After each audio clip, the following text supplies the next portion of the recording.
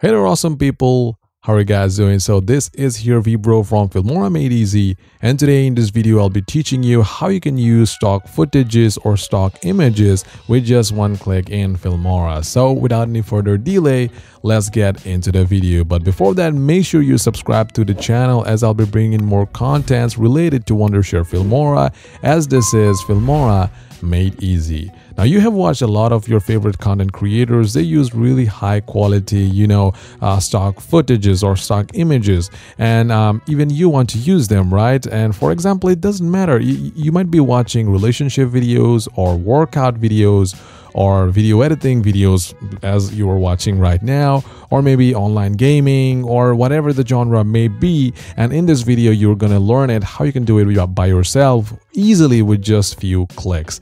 And yes, I have been using these stock videos myself, and that's how you make a video engaging.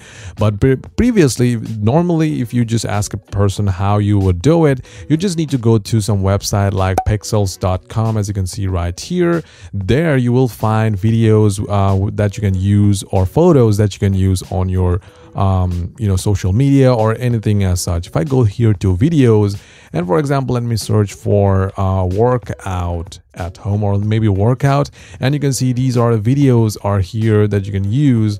And even you can just search for photos and videos. So that's how you can use, and for just you can use it without any issue. Just click on the download button, and if you want, you can just give some credits to the the owner or the person who created this video, and just click on the start download button, and that's how you do it. And after downloading, you just need to copy that onto your video editing software, and that's how you get the stock videos or stock images. But in our beloved Filmora 12, we have something great. Let me open up my Filmora right now to show you the thing that I'm talking about in action. Okay, so right now we are in Filmora, and right now let me just add in a audio or anything as such. If I go to my music, go to YDBG, these are some of the music that I use for all my videos. These are just background music, which I won't be playing right now. But to get all your videos or stock images, there is a dedicated tab on the top. Just beside media, there is stock media, so we'll click on it. And there you have two options of videos and photos. If I go to video, and there you can just search for anything. Let me again search for meditational video. I'll just search for it, and there will be videos related to that, as you can see. And to just add it to your timeline, just drag it and just release it. This will automatically download from the internet, and with that way you have got yourself stock videos with just a single click, and it is just amazing. Trust me, I use it myself for a lot of my use cases. For a lot of my I do have couple of other YouTube channels that I run. I use this feature in Filmora 12, and it is amazing. You can just see drag and drop, and that's how you do it. And this is only available in Filmora 12, so make sure you update it to the latest version. So right now I think the latest version is, if I go to about, you can see the version is 12.0.21, and this is just pretty much great. Just trust me guys on this, and all the requests that we have for the Wondershare team just listens to it and gives us this, and it's just pretty amazing.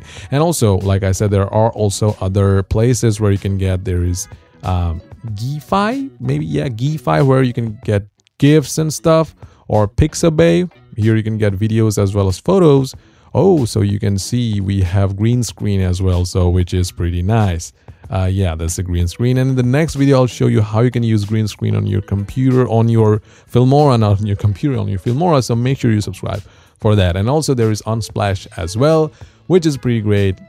It is just useful for photos only. So for videos, you'll have to use Pixels or Pixabay, and that's pretty much it. Well, that's it for today's video. That's it for today's video, guys. Whoa, there's so much of chaos going around. Well, that's it for today's video, guys. I hope you really like it and also learned something in this video. Have a great day, and also make sure you subscribe, as I'll be bringing more content related to Filmora, as this is Filmora Made Easy. Have a great day, and I'll see you in the next video. Until then, take care, guys.